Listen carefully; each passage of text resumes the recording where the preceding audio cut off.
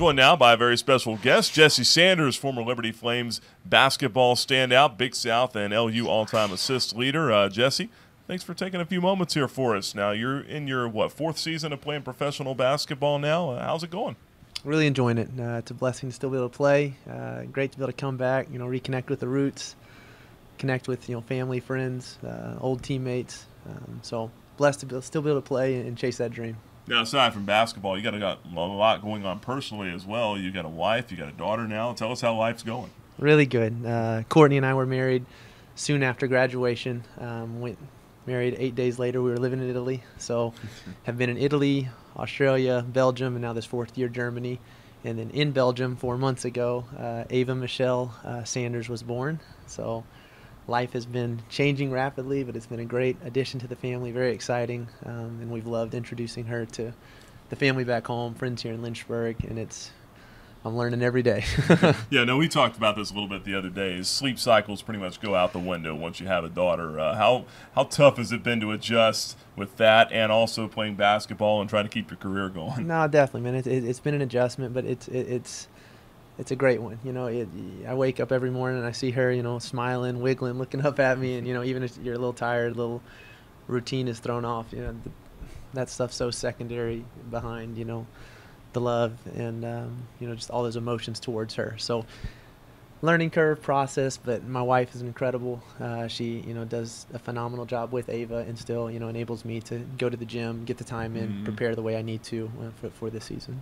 Now, I remember when you were here, I kind of saw you take a step forward as a more complete player. I think probably your junior year. You really started to score the basketball and just take on more of that leadership role. You feel like that you were kind of able to do that a little bit more last year, your third year, playing professional basketball, or was it tough going from team to team? No, definitely. I think it's been, in college, first year here under McKay, I was trying to keep my head above water. I came in and figuring out what college basketball is like, and thankfully had a good opportunity, played a lot of minutes, so gained some experience. Year two, new system, new coach, so you're kind of figuring out there. And third year really started to thrive some, and so I think it's been a similar process in the pro ranks because it's, a higher level, bigger bodies, better players, figuring out, what coaches like, differences in the style of play. And this year, it seemed like, things came together a lot easier for me, kind of game slowing down. I felt like I played probably the best ball that I have since being out of college.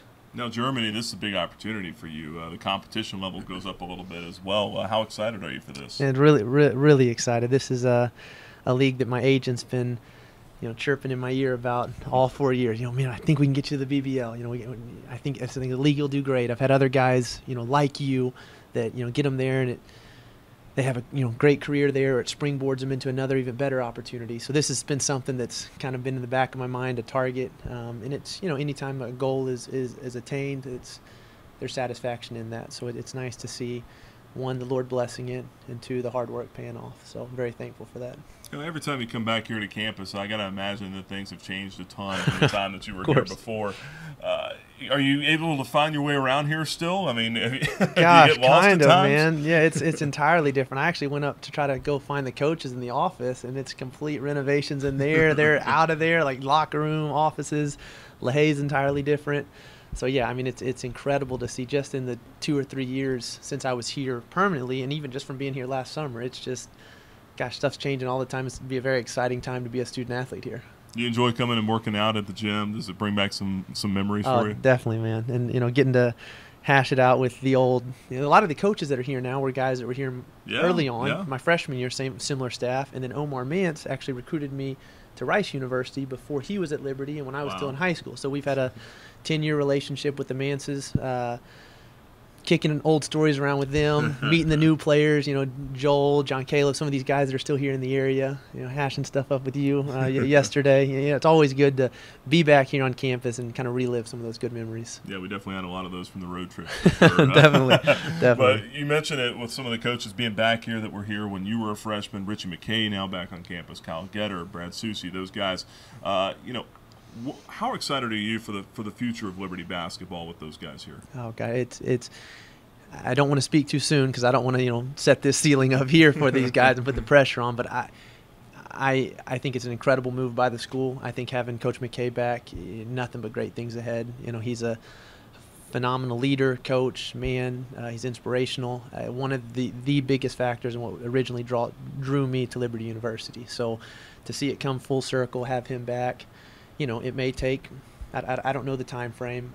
I'm still a ball player myself. Can't comment to the coaching, how he's going to handle all that. But the program's going to be heading in the right direction. I've been working out with the guys a lot.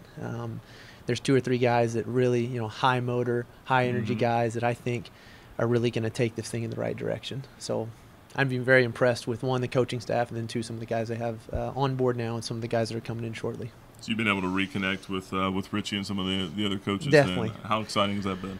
Really good. It's a busy time for them. This is July, so they're on their grind, recruiting in and out. So I'm trying to catch them. Okay, Monday morning we'll catch an early breakfast, or I talked to Coach McKay on the phone yesterday.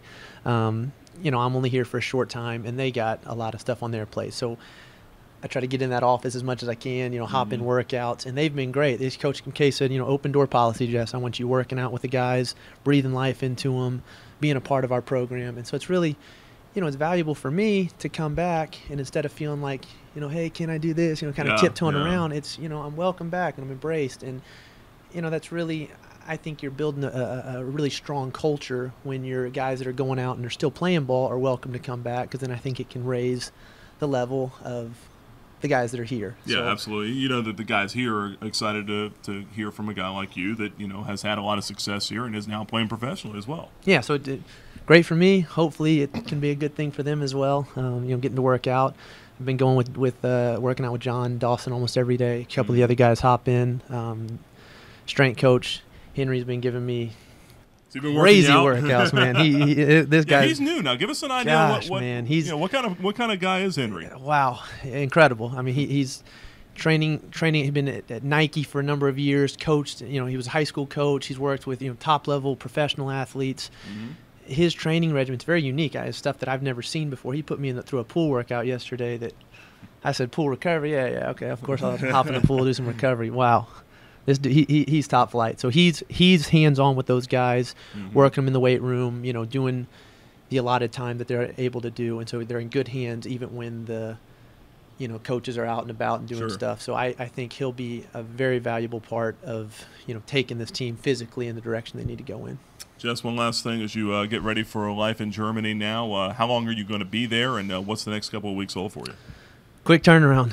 August 2nd is when we're flying out. So we got, not a week and a half. So we're here through the weekend, head on back, stop in to see a friend on the way home, and then heading home, pack up, see the family, getting in the gym obviously every day, staying in tip-top shape. We report August 2nd, and then it's about a 9-month season. So it'll be about a month and a half preseason, a lot of training, new group. They really kind of cleaned house from the team they had last year. And so Coach wanted us to get in early, get to know each other. And it's always an exciting time because, you're meeting general manager, coach, teammate here, teammate there. So it's a really fast meshing and gelling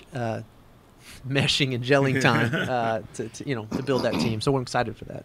Very good. Well, Jess, appreciate the time. Good luck to you coming up here this year, all right? Appreciate it. We'll be following over there in Germany. We watch the games online.